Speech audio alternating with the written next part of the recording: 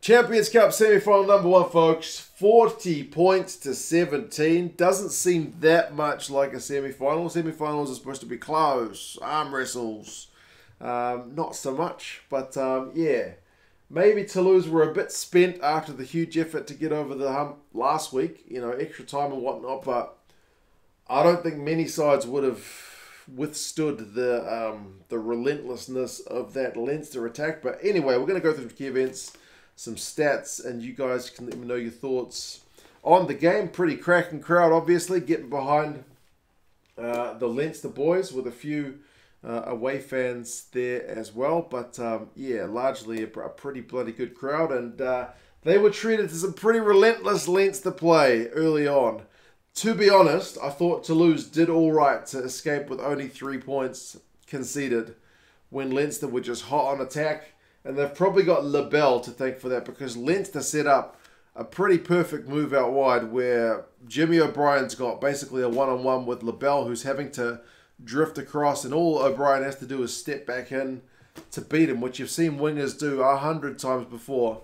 But LaBelle manages to stick with him. He doesn't overcommit towards the sideline, so it's a good try-saving tackle from him. And O'Brien did the right thing, but LaBelle was just up to the task. So they go back for advantage. It's 3 points to 0. And then suddenly, against the turn of play, Dupont managed to get a try to nowhere. That one, you got to mention the Tadhg Furlong pass, 20-odd meters. Beautiful wide ball to Keenan, who gets a nice line break. Leinster hot on attack again after just scoring. But then the Gibson-Park little dinking kick through is blocked. Dupont picks up the scraps and just boom, length of the field. There's nobody home.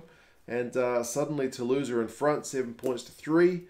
Not for that long. Leinster's pressure, despite the fact they had just conceded and maybe threatened to disrupt their momentum, not really. It was just a bit of a speed bump, if anything. I mean, Leinster still put the pressure on.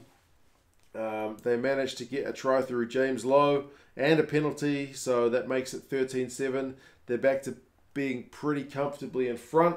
Tadhg Furlong, unfortunately, has to go off on 16 minutes, so fingers crossed it's nothing too major for him, because the scrum certainly seemed a bit depowered once he left the field, but that's pretty stock standard, man. Whenever that guy goes off, you're going to be missing that kind of bit of X-factor, as much as Alato is a great player as well.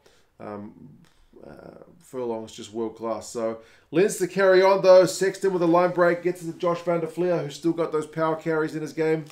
At this point in 2022, 20 points to 7. They had to TMO check that one apparently because they thought maybe he'd double move, but I don't know. They at least checked it pretty quickly. It seemed pretty obvious that he'd done it kind of all in one bit of momentum, so it's looking like happy days at 20 points to 7, although Ramos at least getting a penalty. It was from scrum time, I think, as well. Keeps Toulouse in the game 20 points to 10, although Toulouse didn't do themselves any favours when Leinster then won a penalty, and Elstart, I think, a bit too much back chat with the ref, cost them 10 metres and 3 points. And in the build-up to that phase of play, I've got to give credit as well. James Lowe's massive boot is just such a territorial gainer, isn't it? They really use that guy's skill set to their full potential. So 23 points to 10 at halftime. It's not looking close. Like the one Toulouse try, to be fair, has come against the run of play. They have been putting the Leinster scrum under a bit of pressure since Furlong goes off, but for the most part, it's been Leinster, second half, a few more errors. I don't think either side could really find the kind of killer blow. There was a few penalties conceded.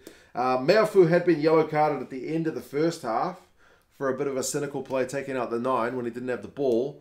But interestingly, Leinster didn't score any points, like in terms of tries, during that yellow card period. But as soon as they went back to 15 on 15, it's turnover ball when Gibson-Park manages to charge down the Toulouse boys trying to exit.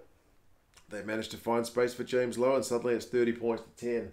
At 30 to 10, I know it's still kind of early on 49 minutes, but it's looking like this game's pretty much in the bag. Toulouse do get one back through Tolofua, which he's got some kind of twinkle toes dancing feet down the touchline from a maul. Very close to going out, but he did well to stay in. So 30 points to 17 is still, I mean, it's still not exactly under threat, the Leinster boys. And then the game is absolutely the final nail in the coffin when Keenan goes over on 78. James Lowe also went down maybe a little bit uncomfortable towards the end, but hopefully he's all right. So, yeah, man, what can I say? Dominant performance. Toulouse are a great team, but they were just beaten by an even better team today in Leinster. Run meters 561 to 470. Don't need to tell you who's got more. Defenders beaten 33-19. Clean breaks 8-2. Territory 70-30. Position was kind of pretty much even, but man, like the Leinster backs. Henshaw 63 run meters. Ringrose 48. Lowe 82. Jimmy O'Brien 66. Keenan 95. Like, I mean, Ramos got a few. Dupont got a few with his kind of his not intercept, but a turnover ball and try. Intimac had a few good runs, but largely the Toulouse backs, the wingers especially, were kept pretty quiet. Like LaBelle's best player of the game was the tackle on O'Brien.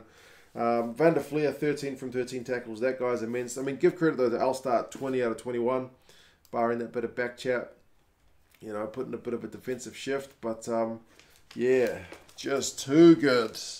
Absolutely too good. So yeah, we will see who awaits Leinster in Marseille in a couple of weeks. I think a lot of Leinster fans would like to see La Rochelle, right? Just for the Rónan O'Gara factor, but we will kind of have to wait and see. You guys let me know your thoughts on the game. Like I said, I didn't think there wasn't that much tension about it, just because it was so dominant. But yeah, it's going to take some stopping these Leinster boys. Can they back up this kind of performance level in a fortnight's time? Because that's, even for them, that was pretty top-notch. Commiserations to Toulouse. Not going to get a double, but yeah, as I said, they were away from home against a pretty relentless side, and I don't think many sides would have been able to compete with it. But anyway, you guys let me know your thoughts, and I'll talk to you guys again soon. See you later.